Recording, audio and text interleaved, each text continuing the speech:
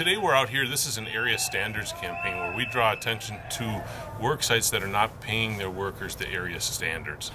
And what happens when workers are not paid money on the books or they're treated like independent contractors, that can be a number of things depending on the work site.